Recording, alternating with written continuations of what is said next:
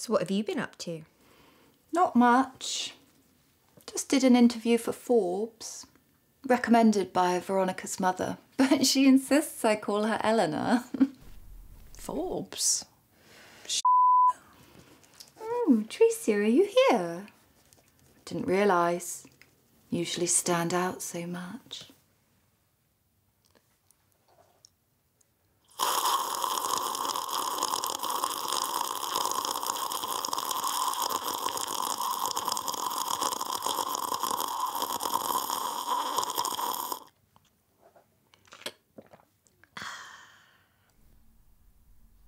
Because my parents are very busy people, they often send Lauren over to relay messages or just like general Moses business. I see Lauren a lot. Why have you got my pen? It's not your pen. Yes, it's but it my is. Give pen. me my pen No, back. but how do you know No, it's your pen? No, I'm because it sorry. is my Actually, pen, why did you try to take Just all give me my pen things back, from me? Veronica. This could be my pen. It's definitely not yours. My name is Lauren. I am the executive assistant to Alistair and Eleanor Moses, and I have been for 8 years. So I saw some pics of you and my mum on your Insta this summer. I think it was in their villa on the Greek islands. Yes, they were going on a family break and invited me. How lovely. Well, except for my idiot fiancé falling and spraining his toe. Then for his own good, I had to keep him in bed, drugged up on my own private stash of diazepam. Thought I'd need it for myself to survive 2 weeks with him. Jesus Christ, Annie Wilkes. Sorry? Annie Wilkes from Misery? You're like her. But no, I love him really. Because he's f***ing loaded. Oh my God, you're a human thrush. So in the end, just me and your parents hiking. Breathtaking vistas. I'll always remember we watched a sunrise and your mother said it was like God was sending a message to the world, but only the 3 of us could read it. Just transcendent.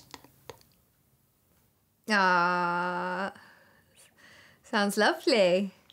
But it reminds me of the time I played hide and seek with them. August 1997. Mum, Dad, you couldn't find me. That was a fun week. Turns out they went to Cannes. That is some top-notch hiding and seeking right there. Until they upped their game and sent me to boarding school. Solid play.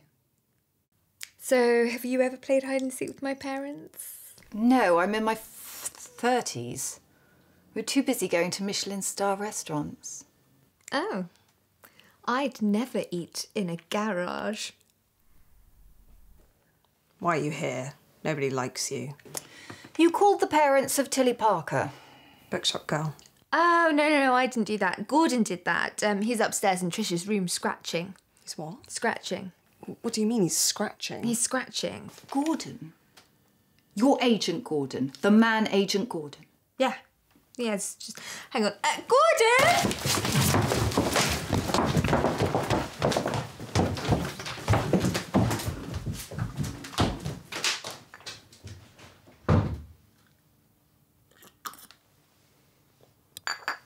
What?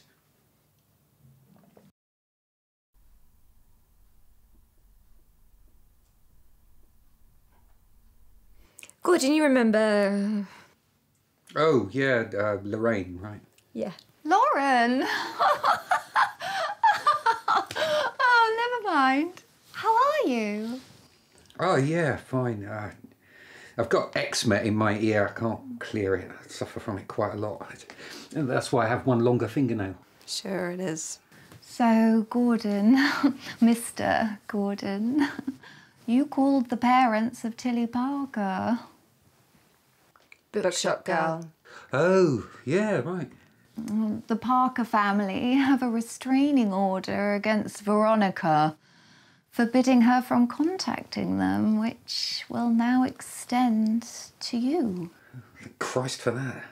I hate making calls and doing appointments. That is literally your job. Exactly. Gordon is a professional. A strong, powerful, masculine professional, but who you also sense could be very sensitive and understanding. Sorry? Nothing.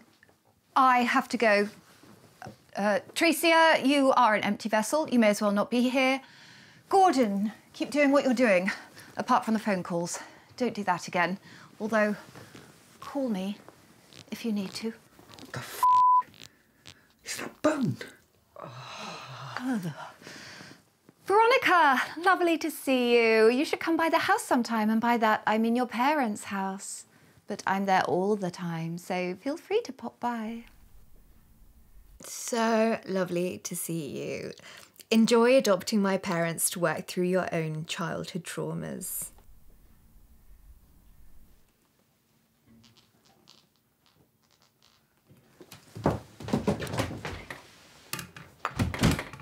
Nice.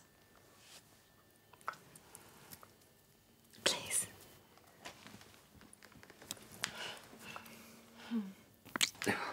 There. Got the